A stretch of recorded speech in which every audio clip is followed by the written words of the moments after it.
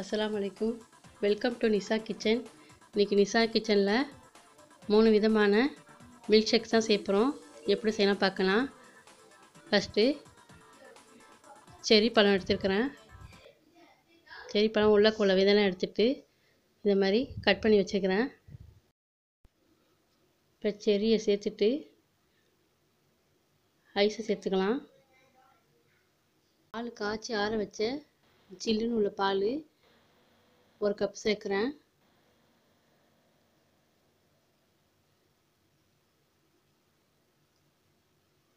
தேவையான சுகர் சேர்த்துக்கலாம்.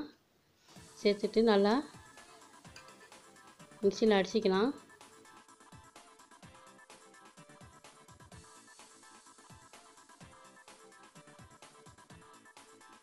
Cherry milk shake ready ஆகிடுச்சி.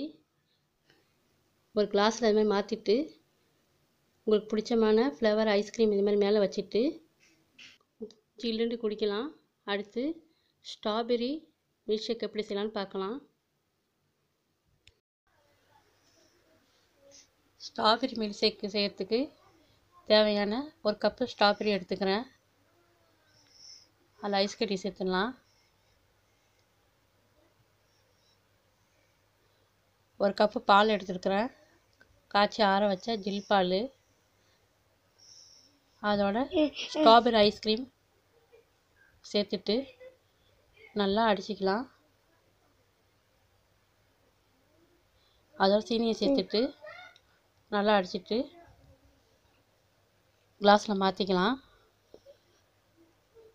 இப்போ ஜில்லுண்டு ஸ்ட்ராபெரி மில்க் ஷேக் ரெடி ஆகிடுச்சி. இதுக்கு மேலே ஐஸ்கிரீமை வச்சுக்கலாம். அதுக்கு மேலே ஸ்ட்ராபெரி அது மாதிரி கட் பண்ணி போட்டுக்கலாம். இப்போ சூப்பரான ஜில்லுண்டு ஸ்ட்ராபெரி மில்க் ஷேக் தயாராகிடுச்சு. அடுத்தது பனானா ஆப்பிள் வச்சு மில்க் ஷேக் செய்யலாம். ஒரு பனானா அது மாதிரி கட் பண்ணி போட்டுக்கிறேன். பாதி ஆப்பிள் கட் பண்ணி போட்டுக்கிறேன்.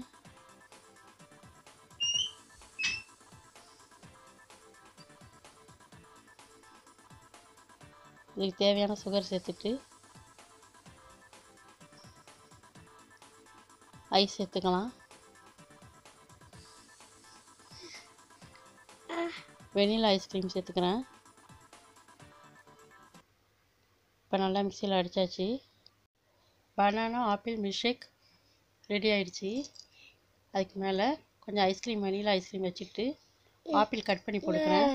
இப்போ 3 விதமான மில்க் ஷேக் ரெடி ஆகிடுச்சி. Strawberry, cherry, apple, banana milk shake 3 ready ஆகிடுச்சி. இந்த மாதிரி சம்மர் டைமில் இந்த மாதிரி ஃப்ரூட்லாம் வச்சு மில்க் ஷேக் செஞ்சு குடிக்கலாம். நீங்களும் அது மாதிரி செஞ்சு பாருங்கள். என்னோடய வீடியோ பிடிச்சிருந்தா லைக் பண்ணுங்கள், ஷேர் பண்ணுங்கள்.